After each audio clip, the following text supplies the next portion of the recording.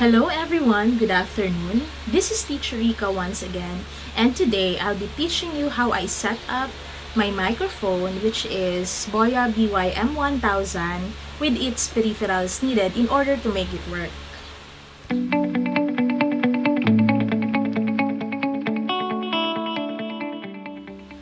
So in one of the videos that I have uploaded in my channel, I made an unboxing review about Phantom Power 48V, which is very much needed in order to make this condenser microphone work.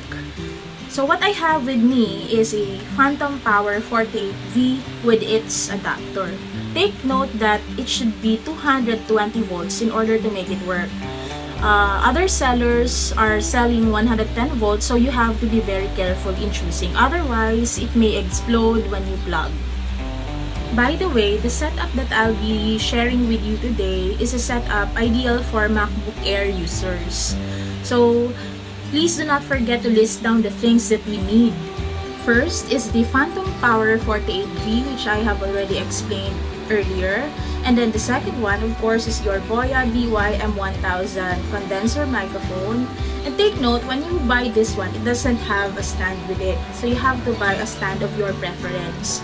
Mine is a desktop type, which I prefer using because I have a table which is just a desktop level. No. So that's my preference. Included in the package when you buy the microphone is of course the male to female XLR cable. So this is what you're going to connect with the microphone here. So you see the bottom part of the microphone is what you will connect with the first one. Let's try connecting this. I'll show you. This will take a little time, but I hope you'll be patient in watching because I'll really demonstrate how it is set up. There.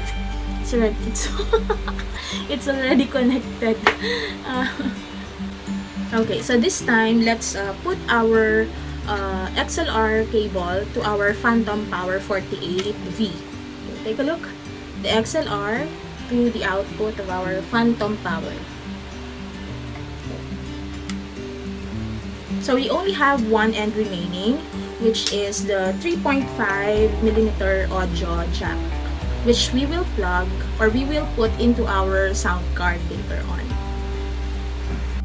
At this point, we will now be connecting our cables in our sound card. Mine is Lexing, the sound card V8, which my husband bought for me from I don't know what shop. It has different knobs and different controls that you can play with. So the other side are the different hubs that you will place your audio cables. So when you buy this one, it already contains 3 different cables, 2 of which are audio cables, which you will connect with your cell phone and with your MacBook.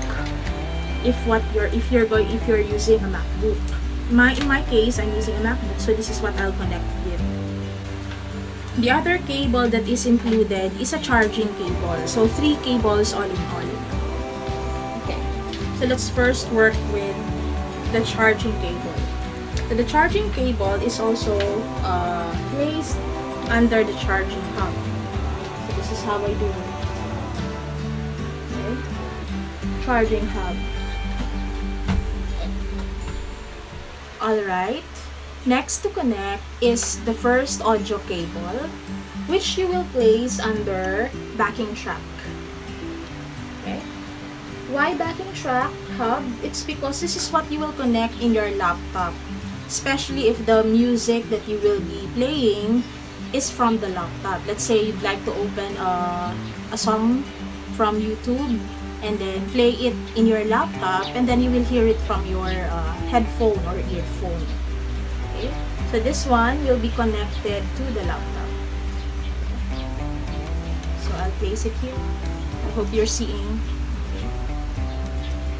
There. So again, backing track hub to the laptop. Here. Backtrack to the laptop. Okay. And then the last cable, which is another audio cable, the end is also a 3.5mm jack. But I placed my lightning auxiliary for my iPhone, which uses lightning end. This one is what I'll place either under live 1 or live 2 because it's where I'm going to record the video. Okay. So let's say I'll use live 1. Okay, and then I'm ready. The next one is the 3.5mm audio jack coming from our Phantom Power 48V. Okay, remember this from our Phantom Power 48V. This is what you will connect under condenser microphone. Okay.